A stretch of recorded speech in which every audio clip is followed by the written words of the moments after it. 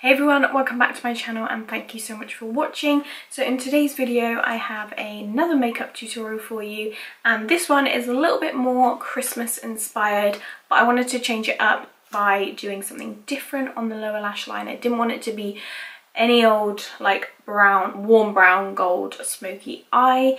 So I thought, why not use the new Morphe and Nikita Dragon palette. So I wanted to try out this today, and I didn't want to go too wild because I feel like there's a time and a place for these kind of eyeshadows. So I thought, why not do a Christmas inspired makeup tutorial, but and try out some of the blues and the warm colours. So hopefully you like it. If you do have this palette, hopefully it gives you some inspiration on what to create. Of course, if you don't have this palette, you can just use similar colours at home, and hopefully this can give you some inspiration on what to do, even if we are staying in more. That doesn't mean that we can't wear makeup, so just enjoy getting glam.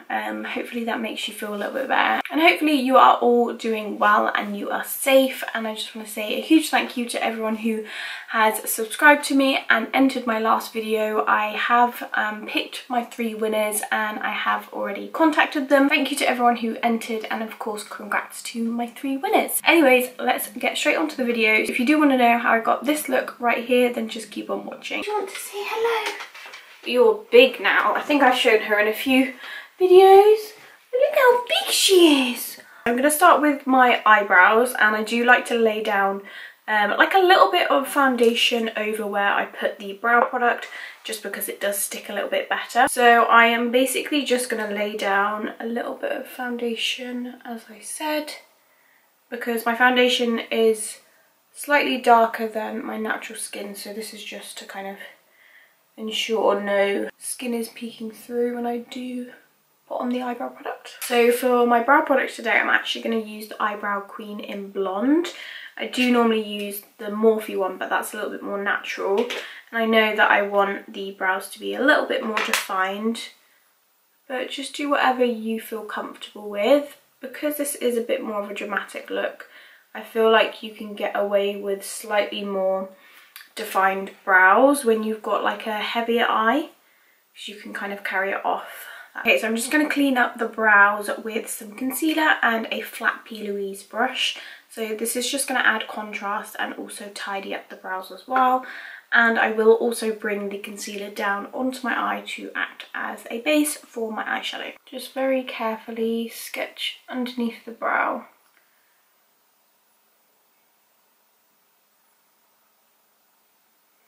So we're now going to take that concealer down onto the lid to act as a base for our eyeshadow. If you do get oily eyelids, then you may want to use an eye primer before this. As I said in the beginning, I'm going to use the Morphe X Nikita Dragon palette. The color I'm going to go in with is the shade Shapeshifter. Love that name. This is basically a really nice transition color. It's a little bit darker than my skin tone. Obviously, if you do have a deeper skin tone than me, then you could go something that is like 1 shade darker than your skin tone, if that makes sense. So if you are really deep, you could just go straight in with this colour. And I'm basically going to work that colour through the outer V of my eye and also through the crease. So what you want to do is start in the outer corner, and then in circular motions, slowly work your way across the natural crease of the eye, so you can feel it when you kind of wiggle your brush inwards. So just kind of repeat that step a couple times, and then once you haven't really got much left on your brush, you can then start to work it upwards. Then the next colour I'm going to go in with is called Artificial. So this has a really gorgeous orangey undertone. And you all know that I love my orange undertone. I'm going to go in with the same brush. Sorry, I did not mention that. That is the M433 brush by Morphe. We're going to put that in the exact same area. But as this is deeper, I do kind of wiggle and stamp my brush first. Kind of where I want it. So again, start in the outer corner. And then once I haven't really got much left on my brush, always take off any excess, and then start to work that colour eyeshadow upwards and outwards, because we kind of want this like nice dramatic blown out look. So you can always just pop your colour on there and really get the intensity, and then once you haven't got much left on your brush, you can then buff out the edges. This kind of brush is really good to do that because it is fluffy, but at the same time it's still reasonably compact. So it really helps to pack on the colour and blend at the same time. I always do this step looking straight forward into my mirror. So that way when your eye is open you can see exactly how high, and ensure you can actually see the colour when your eye is open.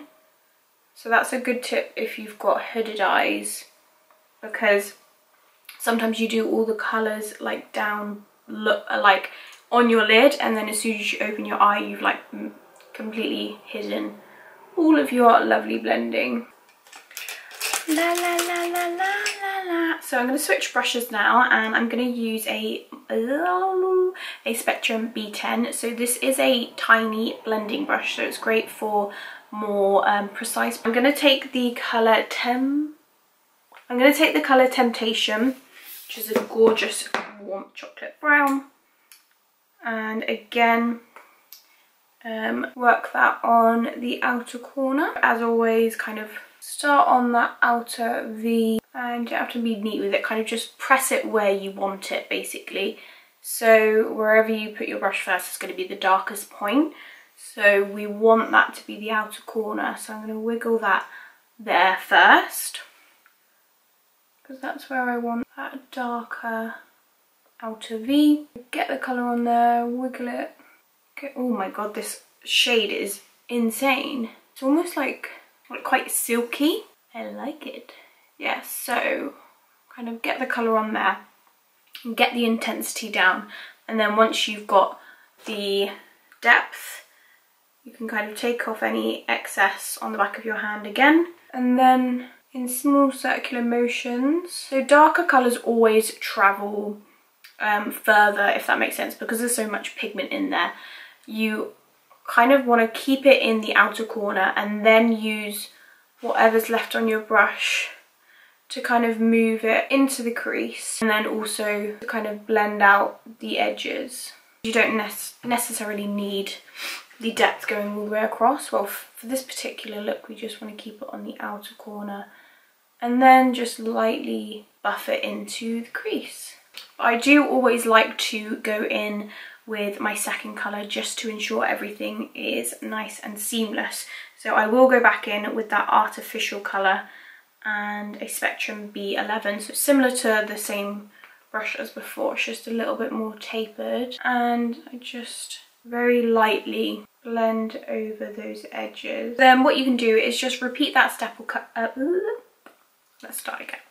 So what you can do is just repeat that step a couple times. So go back in with your darker colour, which was Temptation, and do the exact same thing by kind of dabbing the colour on there and then just slowly working it upwards and just blending it out. It's always easier to kind of add your darker colour on slowly rather than just putting loads on and then hoping for the best and blending it out. Always start with a small amount, and then once you can kind of look in straight in the mirror and see if you want to add more, if you need to add more anywhere else, and just kind of do it that way, and then you'll start to work out how dark you want to go. And then go back in with the artificial colour, which was the warm burnt orange, just to further blend those edges. And then I always like to go in with my very first colour and my first brush and just blend over those edges. We're going to move on to the lid colour before we add any more eyeshadow. So what I'm going to do is use my concealer and a flat brush. This is a Spectrum A28, so any sort of flat but fluffy brush, so you don't want anything too sharp if I compare it. So we're not cutting the crease, we just want to kind of make more of a contrast against the lid and the eyeshadow while still keeping it reasonably diffused from that upper lid colour. Did that make any more sense? So I just get a bit of concealer like so. So as if you were cutting the crease, but then we're not making that super sharp line. We just want it to be reasonably diffused. If you haven't got too much product on there, you then kind of want to slowly dab over the edges. See, it kind of gives you that illusion of a larger eyelid by going slightly above your natural crease. So it gives you that contrast that a cut crease does give as well, but it doesn't look too harsh. So I'm going to go in with the colour 703, and I'm actually going to use my finger to apply that because I feel like it's quite similar to, well, it feels similar to one of the eyeshadows in the new Jaclyn Hill Morphe palette, and I know with that one it feels quite similar and I have to use my finger. Oh, that colour is so nice. It almost has like a little bit of glitter running through it, and it's quite sparkly. But we're still going to use glitter. I'm going to go into the matte black, which is called Nasty. I don't know why, but I feel weird saying, I want to say nasty, but I feel like it's nasty. But like, my accent just wants to say nasty, but I literally cringe every time I say it. You know that shop called Nasty Girl? See, I would naturally say nasty girl, but I feel like it's nasty gal. Nasty girl. Oh my god, literally just shut up. Right, so I'm going to use one of the brushes from the Madison Beer collection. So it's a really nice flat fluffy paddle brush, which I feel like is great for the outer corner. So I'm just going to pack that black on, but really tap off the excess. I mean, that's more so to ensure that you don't have too much black on, and you basically just want to tap this on the outer corner and kind of work it into the lash line. Brush it almost into your lashes, and don't worry if you get it underneath, because obviously we haven't done foundation or anything. Just really work it into your lash line. Once you've got the majority of the colour there, you can then slowly start to work it upwards. Okay, so I'm going to do my brow bone highlight now because I'm going to put my lashes on soon and I don't want it to drop down onto the lashes. So I'm going to use the highlighter that I'll be using on my cheeks, which is the Doll Beauty highlighter in the shade Pretty Little Glow. So a little bit on the brow bone and on the inner corner as well. Okay, so for the glitter, obviously you don't have to use glitter, you could just leave it at that. But just to take it to that extra step and make it a little bit more Christmassy, so I'm going to use the Inglot Duraline mixing medium, and I'm literally just going to pop a little bit on the back of my hand and take a flat but fluffy brush so it's not too compact, and just dab that into my brush. Just do a very light layer over the eye. So the glitter I'm using, I think it is by MAC. It's just in a pot that I decanted, but I will link it down below. I think it's like 3D Gold Glitter by MAC, but I will link it just in case. But that just makes it super sparkly. Hopefully you can see it on camera. But I just put it slightly above the crease as well, just to really enhance that sparkle. So for foundation, I use my MAC Studio Fix Fluid in the shade NC37 on the Zoeva 102 brush. And I want to create quite a full coverage all over the skin, as the eyes are quite dramatic. I just want the skin to look super flawless, so I'm going to go in and bounce it up and down to get the right amount of coverage. And for concealer, I'm going to use my Sharp, oh my god, I always want to say Sharp. I'm going to use my Tarte Shape Tape Concealer in the shade Light Sand.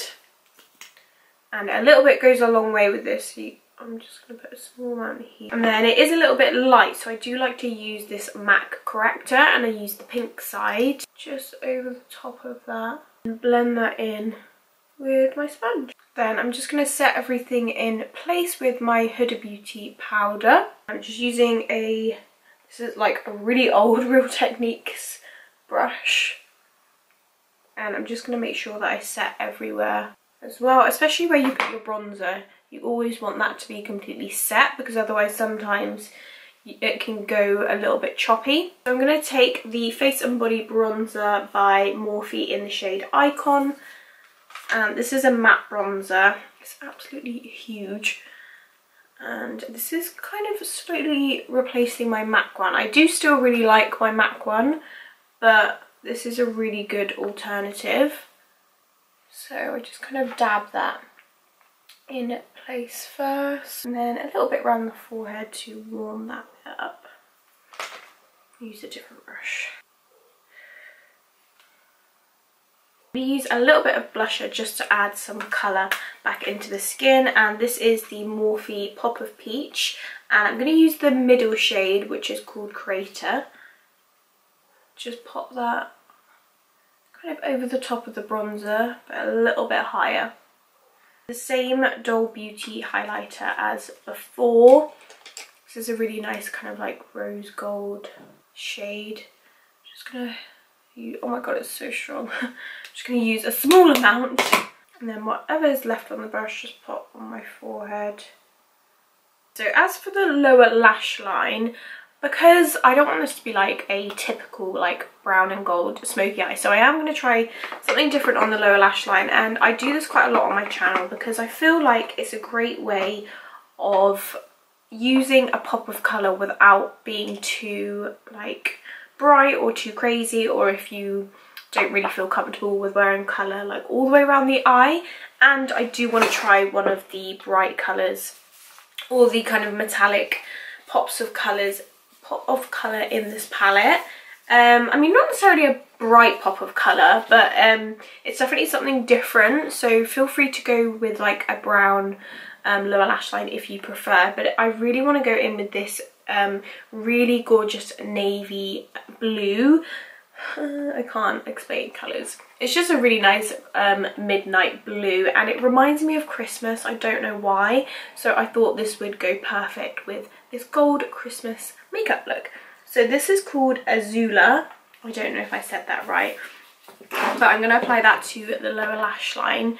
And before that, I'm going to use the P. Louise base in Rumour 2 just for just to give the eyeshadow something to grab to as well. Then I'm going to use a flat MAC 212 brush. So this is quite thin, so I think with these kind of lower lash lines with the pop of colour, you don't want it to be like too thick. I've made the mistake before with making a like dark colour too thick on the lower lash line, so always start thinner than you need to. So I'm literally just going to look up into a mirror and just work that onto the lower lash line, and kind of get thinner as you get towards the inner part of the eye.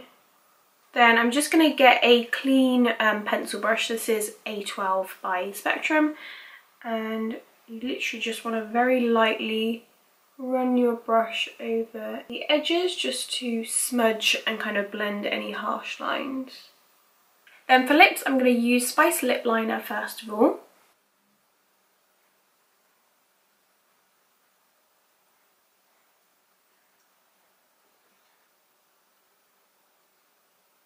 And I'm going to use Doll Beauty lipstick in Come to Mama.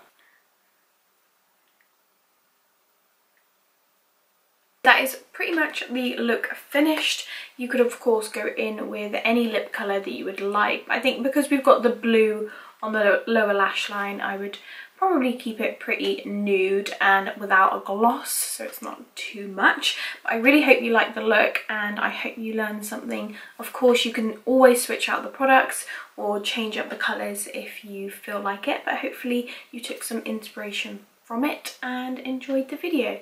Thank you so much for watching. Don't forget to subscribe if you are new here. Thank you to all of my new subscribers. Thank you so much for joining me, and yeah, that's pretty much everything from me. Thank you again for watching, and you'll see me in my next one. Bye!